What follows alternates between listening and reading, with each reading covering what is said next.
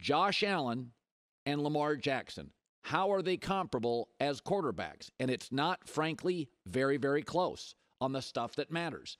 When you talk about total touchdown passes, Josh Allen, look at the numbers, has 30% more.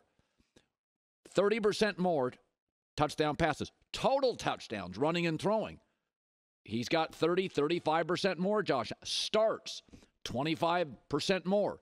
Josh Allen, playoff wins, 75% more. The last 2 years, in December and January, Josh Allen has been available in 11 of 11 games. He's won 9 straight and put up massive numbers.